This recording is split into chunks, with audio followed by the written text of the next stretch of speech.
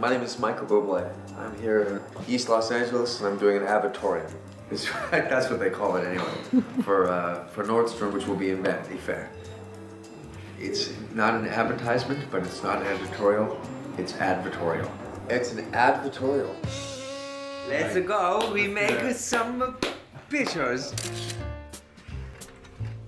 So it's been really nice. The photographer's name is Max. We've had really nice conversations today. He's a nice man. I could use like $1,000 right now. I promise I'll pay you back. Trust me. Getting my photo taken isn't my favorite thing in the whole world. Makes me insecure, probably like most other people. But when you work with a guy like Max, it becomes far more palatable and comfortable. I like changing my own lenses. Old school. I'm glad I got to do it.